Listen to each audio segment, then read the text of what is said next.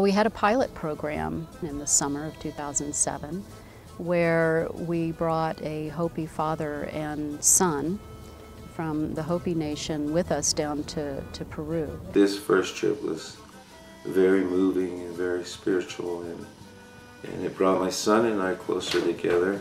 I'm Carla Woody, and I am the founder of Kenosis, which I founded in 1999 to do spiritual travel programs to places like Peru, to work with the Quero Indians and Don Americo Yobar, who's a well-known mystic, Peruvian mystic, and as well to work in Mexico with the Lacandon Maya and the Highland Maya in Chiapas.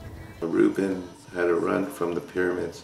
It all started from there, this 500-year-old prophecy where the condor and eagle will fly together, and when that happens, all the tribes will come together, and that's happening right now in Peru. The Quero had a vision that the conquistadores were coming, and as a result they left Cusco and went up to what is now known as Quero, which is a mountain, and they're living about 17,000 feet where they remained isolated for about 400 years.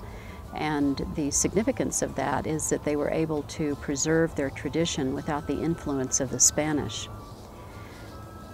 They understood the state of the world, even though that they were isolated in that way. This is the shaman class, the priest class of the Inca, and they had these recognitions of what was happening outside their world. And as a result, they wanted to get their teachings out to a world that really needs to identify once again what is real and what matters. And they identified Don Americo Yobar when he was a young man as a bridge to be able to go out into the world with the teachings and so on, and to offer them to other people, so that when any of us go down and engage with the Quero or take these teachings in, then it affects us as well, and we too become carriers of that ancient knowledge, and we can bring it back. Eagles lived on the mountain, and I also brought some of that water back from there because it was very pure and very clear, and I brought it up to the Hopi reservation, and it was used in the ceremonies, and it was very strong water, good water. It brought rain for us. So the significance to me of bringing the Hopi down to be with the Quero and the other Quechua Indians is that, from my perspective, they're very similar to the Quero in that they've been able to hold their ancient traditions, and they've also had that isolation for so many hundreds of years in that way. And to share traditions and to share that common thread is something that I think that we can all benefit from. It strengthens all of us. The Quero came down and had a ceremony with us, and they had an altar where we put all our personal possessions and things that were dear to us. And I put my medicine pouch there because I carry many herbs, protection herbs, and the osha root, we call it hungapi, and it's osapu, the Tewas call it sus. That's the osha root, and in English we call it bear root.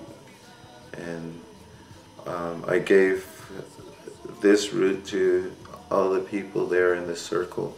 It's a protection thing, and I carry protection herbs in my medicine pouch. It just brought a new depth to the significance of what we were doing and what we could bring home, and as well as creating that connection there with the indigenous folks in Peru. I also carve, and putting this prophecy together. I'm making a feather with a kachina head on it. I put condor feather on one side and an eagle feather on the other side. That's something that I'm using as an artist. I'm using what I've seen in Peru, the plant life and the animal life and the flowers and the things that are as part of my artwork. So knowing that what I really wanted to do was to be able to do this in a much larger way, and as a result then established a nonprofit organization called Kenosis Spirit Keepers. And what Kenosis does is, it's really, the whole purpose of Kenosis is to preserve that the indigenous wisdom, the integrity of it, and to provide opportunities for cross-cultural exchange and for community building opportunities, educational programs, and so on. My son and I become more positive on the outlook of life, and it just had a positive effect more than anything. It would really be a good thing for young people to be able to have that kind of experience early on when they're making those really important decisions in life about what matters and what is the path that they want to take. It changed me, it changed him also. Not only that, it brought us closer together as a father and son.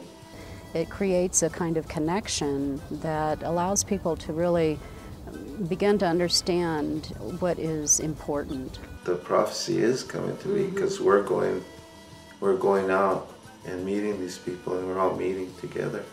So that it is true that this prophecy is coming to effect.